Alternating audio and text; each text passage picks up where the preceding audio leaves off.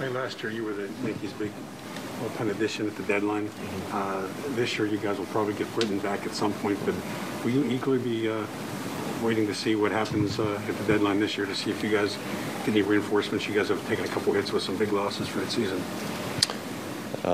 Yeah, I mean, obviously, a couple of big losses there with King and Green early in the year, and we definitely have a lot of talent down there and guys that are capable, and obviously we'll see what happens. I mean, there's a lot that's out of my control, and I think that I have full confidence that the staff and management, they'll do the best they can to put the best team and give us the best chances. I think we just look forward to go out competing, and whoever that looks like or whoever it is, we'll be glad to see it, and I guess we'll find out in a couple of days. How hard is it to try and make adjustments in the middle of while you're out there doing, like you said, the sink was a little off? How hard is it to try and adjust when?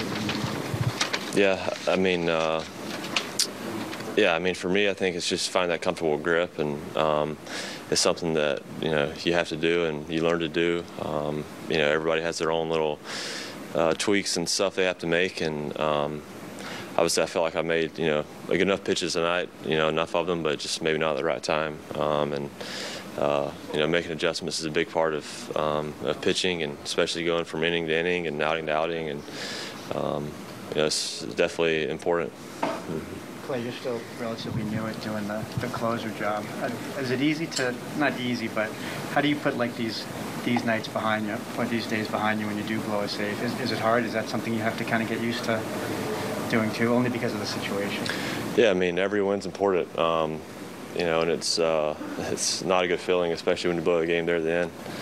But it's one of those things where you have to trust that your teammates around you, and you got to show up the next day and prepare like you have been, and you learn from it and make sure it doesn't happen again, especially the same way. And I think I'll take the good and try to forget the bad, and move on, and make sure I get the job done next time.